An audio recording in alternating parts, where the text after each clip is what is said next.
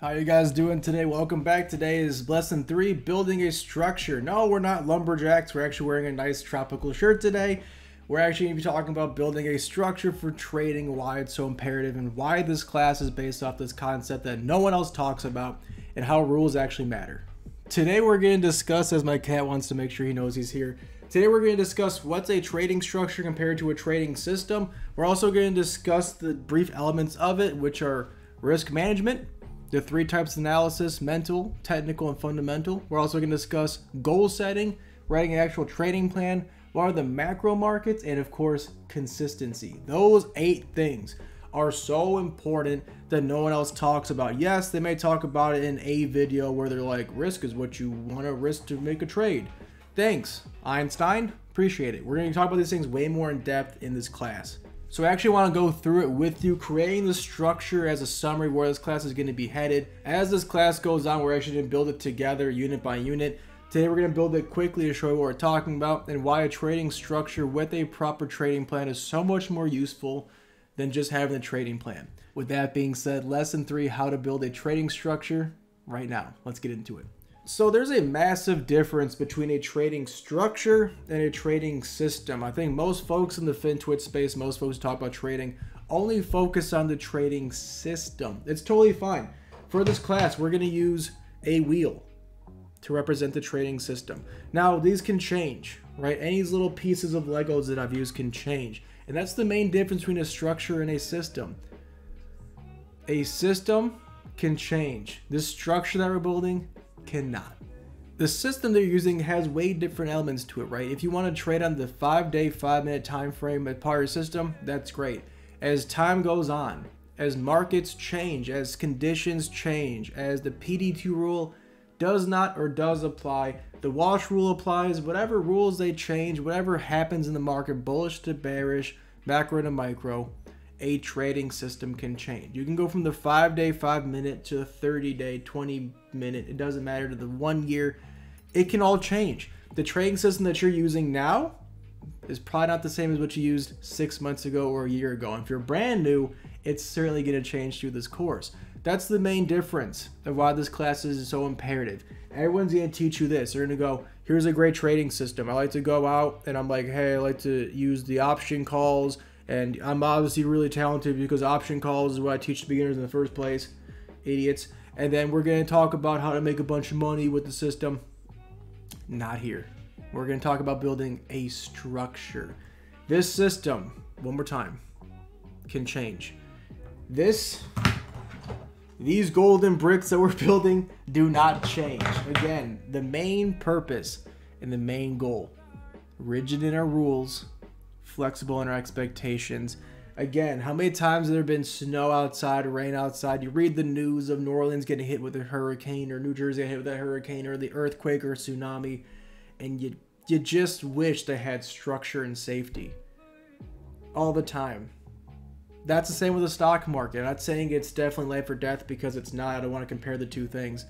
But it's so imperative to me that you understand that you are legally allowed to ruin your financial life in the stock market.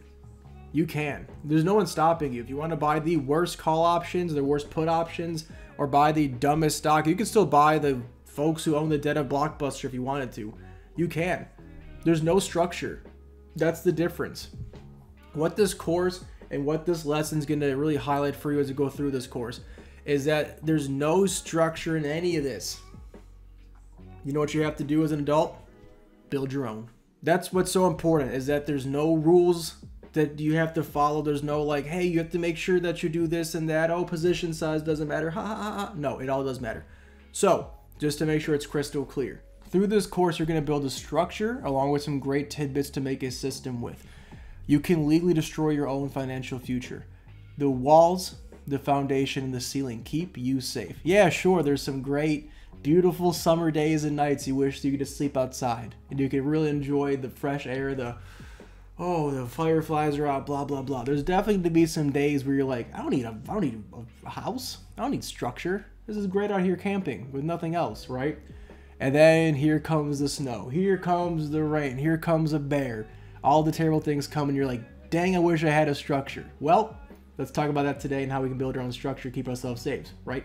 The most important block is this. It has no color coordination because, again, if you didn't know, Legos are expensive, so I got as many as I needed, so they're not color coded, sorry. But this is our foundation. Oh my goodness. If you could guess what this is, you're a genius. This is, in fact, risk management. Through this course, we only have one lesson dedicated strictly to risk management because I harp on it literally every single lesson. I may not talk about it directly, but I talk about risk management and risk assessment every single lesson, basically. Why is it so important? It starts with having predefined risk and predefined reward. If you have predefined risk, if you have predefined reward, you can properly accept the trade, because when there's predefined risk and predefined reward, there's absolutely no expectations you cannot think of. Because in essence, you're saying, I'm going to get to A or I'm going to get to B. It's going to go up or it's going to go down. If it goes down, stop loss out, price target, money out. There's no predefined risk you're never going to be taking on. It all starts with this. All risk starts here. All safety starts here. All safety nets start right here. Secondly, when it comes to risk management, we're going to talk about, are there variables you like to talk about and don't like to talk about? This is so important with this one piece in particular. There's always going to be one more variable to think about. Oh man, I wish I would have thought about lumber prices. Oh, I wish I knew that Elon said this. There's only so much you can do.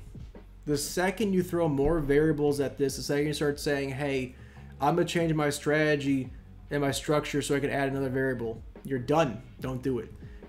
Focus on the variables that you like to manage the risk that you like. There's no reason throwing more variables. Again, the more you know does not correlate to winning more trades. One more time. The more that you know does not directly correlate to more wins, right? That also goes along with more trades does not equal more profit. This starts with this as well. Risk management's always number one. Also with this class, we're talking about having a written trading plan. Do you have a trading plan that this goes off of? If it's not written down, it's drawn out, do not take that trade. You have to have a trading plan. With that as well, did you also weigh opportunity cost? Is this trade for Apple, Amazon, Google, biotech, who cares? Did you weigh it against other picks? Did you take the time to research and say, hey, I think healthcare is kind of getting beaten down. It's a really good value. But energy is a great momentum purchase. What's the best choice for my account size? What's the best choice for risk? What am I willing to take on right now in these macro markets and in these micro markets? Did you weigh that? If not, we'll talk about that in this class as well. And of course, everything comes off of this. Everything comes off of this. Your ceiling of consistency, your 3 different types of analysis, your goal setting, trading plan, macro markets, all starts with this. This is the foundation of your structure. This is where we're gonna start our class off at. After that, we discussed the 3 analysis. The first one we discussed in depth is technical analysis. This is going to be the charting and the drawing and the actual showing value on Thinkorswim for my own personal computer. You can use whatever you want to use for charting. I use Thinkorswim. We're going to talk about supports and resistances. Old supports become new resistances. Old resistances become new supports. We'll discuss that. Trend lines, channels, volume profile. The patterns that I like to use. Specializing. Do you think it's smart? This may be me just talking into the ether and screaming at the clouds like an old man. Do you think it's smart to do every single pattern and every single trade, or just a few?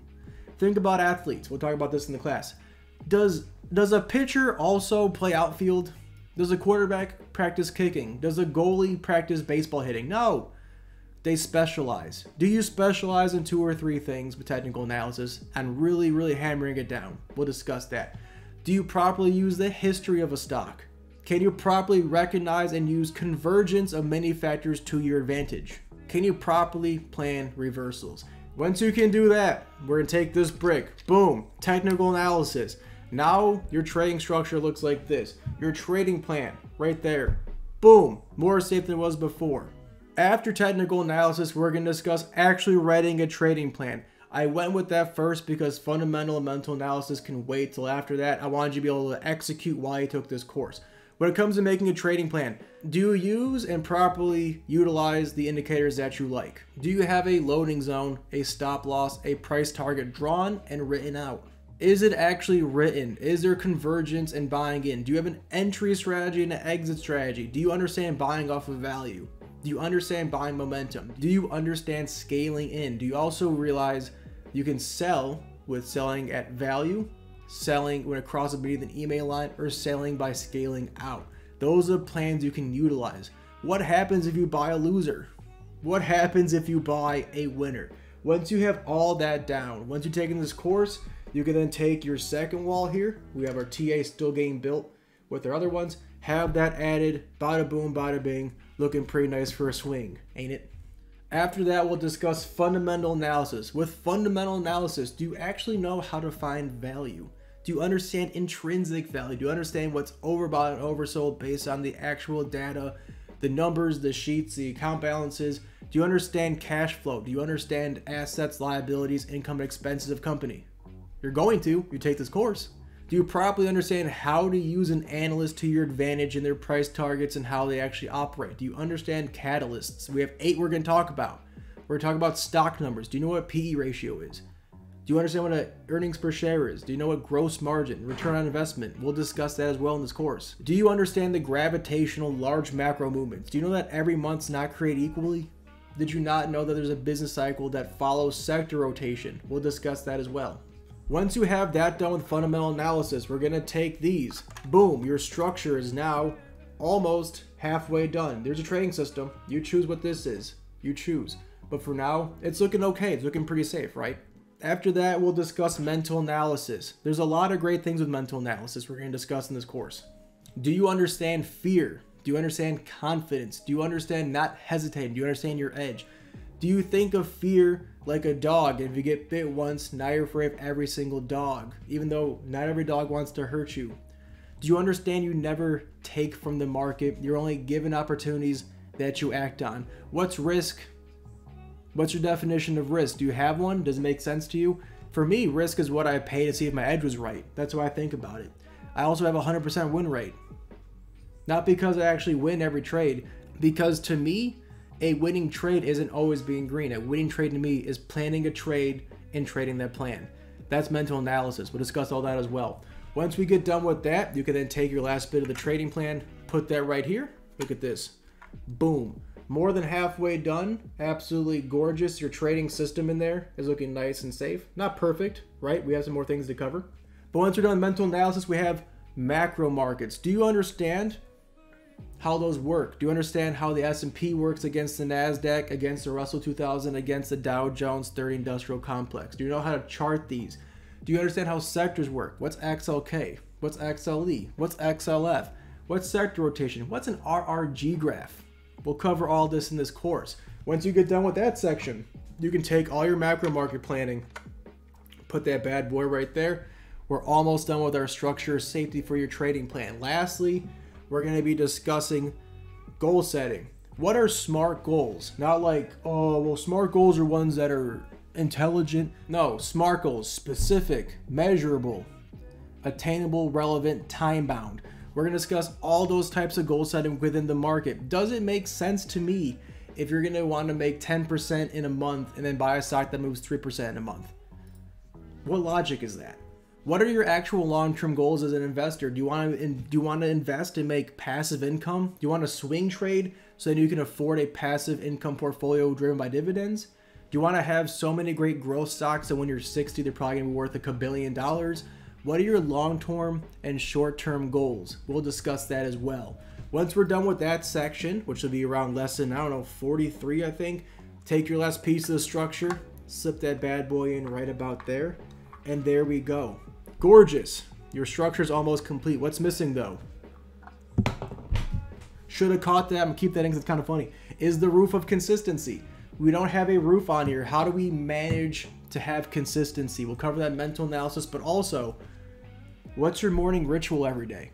How do you mentally handle and plan red days? What do you do on red days? Are you even doing anything red days? Do you scan? That's what I do. Do you read books? Do you research? Do you do anything productive on red days? That's part of consistency. What do you do halfway to your goal of a price target to be consistent and to stay consistent? How do you work over and under the PDT rule? Because if you get more money, that's going to change as PDT rule changes. You're going to have new ideas, new abilities, new thresholds. How do you stay consistent? How do you stop torturing yourself by just watching your stocks all day? Right?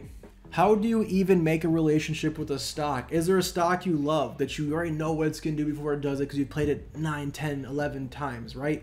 How do you possibly do that? And lastly, for consistency, how on earth do you keep and maintain such rigid rules on the greenest of days? And you take profit early. How can you live with yourself when a stock ran 4,000% you took and you only made it 100% on? Which has happened to me. That's no joke. I've had stocks I've made $2 or $2.20. I was happy, and it ran about $20 in a few days. It's devastating. How do you stay within your rules and being rigid and being okay with losing out on some runners?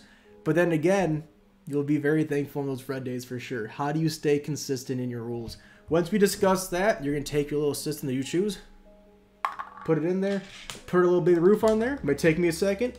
Let's see here, put a little big roof on that bad boy. Bop, bop, bop, bop, bop. Big dumb, bum, bum, bum, bum.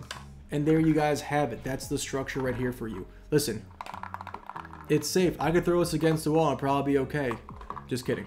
But that is what we're going to be discussing in this course and why structure is so mightily important. It all comes down to this.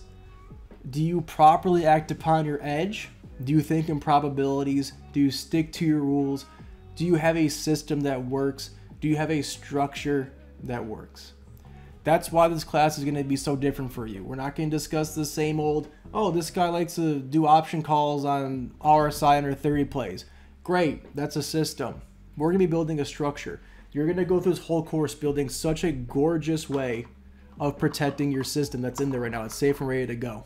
Before we move on to technical analysis, which is about lesson 9, we have a few more to cover. I want to deep dive into risk management one more time. There's no lesson dedicated to our floor or our foundation. I want to take some moments to discuss that. Again, we cover this in depth in every lesson, but let's really beat into our heads the importance of safety and not blowing up our account and risk management. I also then want to discuss the 3 analysis in depth. Do you truly understand what technical, fundamental, mental analysis are? That's going to be the most active parts that's actually tangible. You can't write down or be tangible on goal setting, right? So you can't really control macro markets, but you can really judge them with technical, fundamental, and mental analysis. Let's cover those quickly in depth together. Let's talk about scanning. I could very easily sell my scanning stuff for quite a lot of money. I'll give it to you guys for free. I find it really important. That took me months, absolute months, to find some even good scans. It takes forever. We'll discuss the importance of scanning and some rookie mistakes with scanning. After that, let's discuss realistic goals, and then let's hop into technical analysis. So with that being said, with no further ado, lesson 4, the importance of risk management. Let's get into it.